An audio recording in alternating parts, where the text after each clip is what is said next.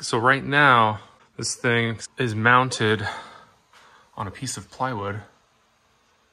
And then this is just a sticker. So this is a 15-inch MacBook Pro display, and I'm just using this clamp to hold on to it on a VESA mount. This is the control board that I got. I'll put a link in the description as well. It basically takes the connection of a MacBook Pro display and it turns it into a display port and then power in. Yeah, so it's pretty simple. It only does DisplayPort. There's no HDMI, which is fine for like a Mac and PC. But yeah, you need to have, if you want to use it on something, it can't be HDMI. It has to be DisplayPort. This one, on the other hand, I just mounted the display right now onto this plywood so that I could put the VESA mount on it. So we get this connection that goes to this board right here. And as you can see, I'm just routing the power through here. It's using this power brick.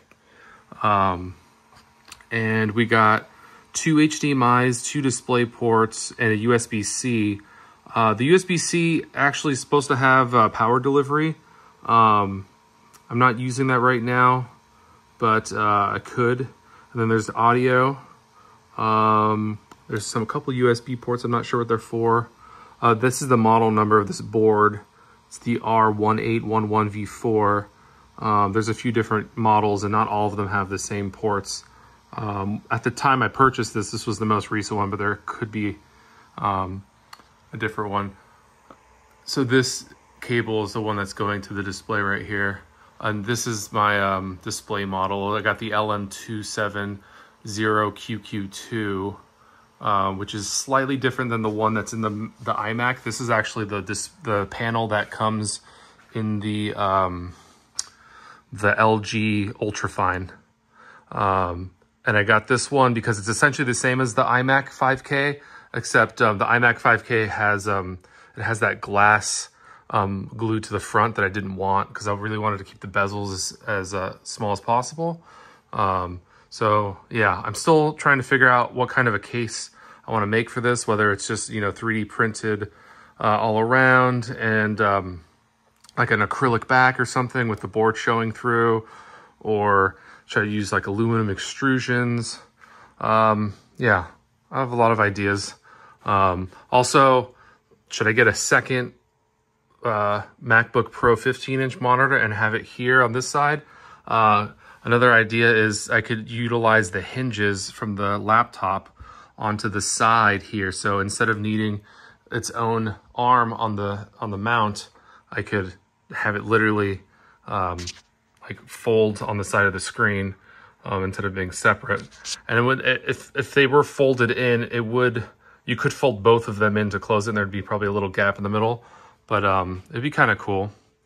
So I bought this off of eBay a while back, so that's why I have it. I didn't get it specifically for this project, but when I remembered I had it, I was thinking, oh, this might be kind of the perfect size, and sure enough, it literally fits perfectly. If I line them up, the ratio is pretty perfect. Yeah. So. Oh, and the connection. So I'm also in an attempt to consolidate the connections. So I only have one connector to my laptop. So I have this Hyper Thunderbolt display connector thing, hub, I don't know what you want to call it. And so I have one cord that comes to my laptop.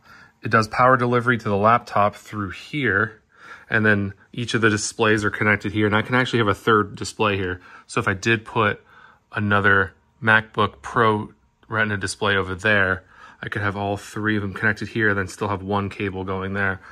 And I want to mount this somehow or somewhere on the back.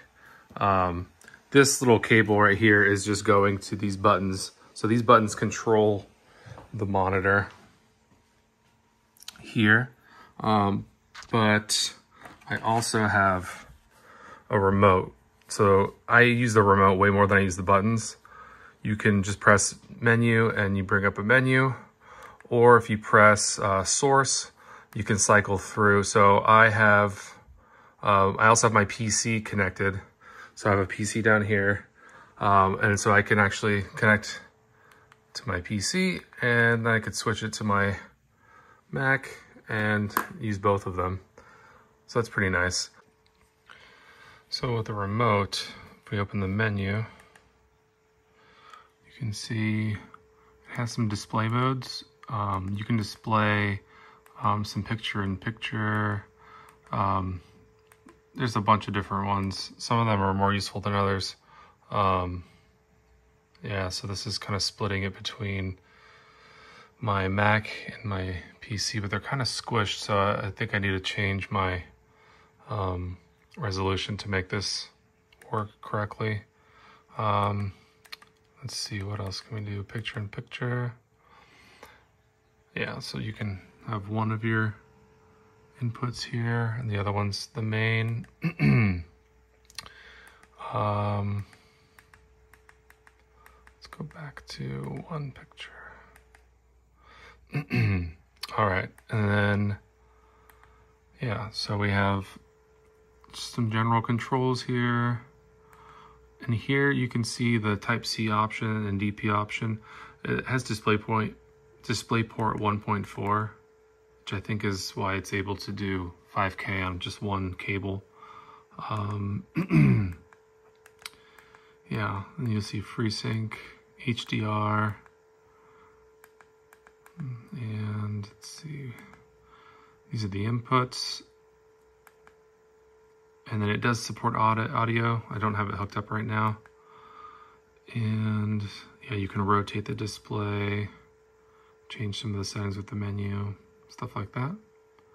You can see down here that right now it's doing 5K at 60 Hertz. So it's a 60 Hertz display. There aren't any faster ones that do 5K yet that I've been able to find. So yeah, so you can see I have the built-in, the 5K, and then the side display, there's this one over here, rotated. So, yeah. If you look at the remote, it's just an infrared remote. It has, source to change the input, power, menu, exit, and then it has some audio, mute, and volume up and down. I'm not sure what flip does. Maybe it just rotates it. Yeah, no idea. Not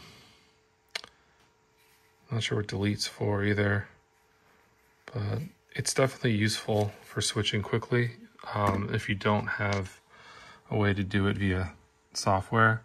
I did install, what is it called?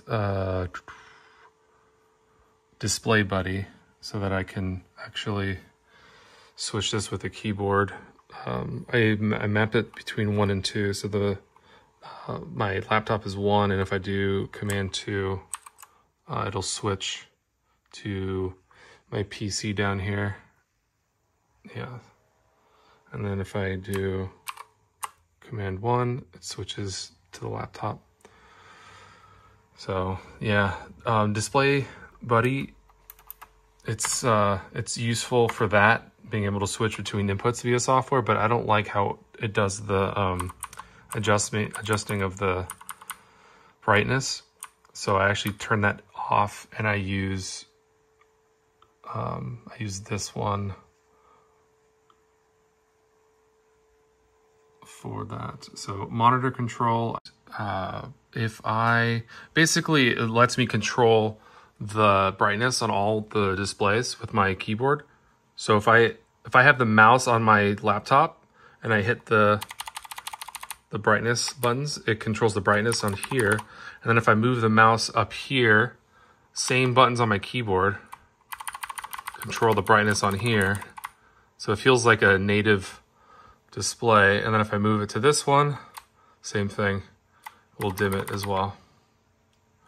So that's been really nice to make it feel like a native display. Otherwise, I'd have to use the remote to adjust it on here, and then I wouldn't be able to do anything with this one. So yeah, monitor control. Don't download it on the Mac App Store. Download it from GitHub, because you won't have all the features available on the App Store version. On the PC for games, I just down the resolution to about like 2K, and it seems to work. I mean, I use it at 5K, but it really pushes my GPU. So switching it down to 2K on the PC, because I mainly just use it for games, really works. For those that are wondering, this is a keyboard cover I 3D printed, so I can put my keyboard on top without pressing any of the keys, so it doesn't press anything. It comes off like this. It's actually two pieces that I put tape to connect them, and it has little lifts that go between the keys, so when I just kind of position it, it drops in, and then now I can put my keyboard basically anywhere. I usually move it a little bit further back like this, because I like it right here, so it's just on halfway, and it frees up my fingerprint reader here, so when I'm occasionally typing and I have to hit my my fingerprint reader, it's right here. Yeah, I'm missing a key. I have to get my other one back. Where'd it go? Ah, there we go. Nope. There we go. Haha. Yeah. That's pretty much it. Let me know what you guys think. How should the case look? Should I put a second 15-inch MacBook Pro display on the other side? Yeah, stuff like that. I'd like to know your opinion, what you guys think.